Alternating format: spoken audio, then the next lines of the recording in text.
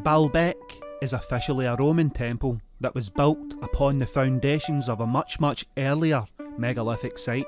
The foundation stones are megalithic and make up the main platform, where some of the stones weigh in at around 800 to 1000 tonnes, with the stones still in situ far surpassing the 1000 tonnes barrier, and the forgotten stone does weigh in over 1600 tonnes. And the forgotten stone is found right next to the stone of the pregnant woman, which itself is over 1200 tonnes. The true origins of the site are shrouded in mystery, but it is known that the Romans called it Heliopolis, with its namesake in Egypt.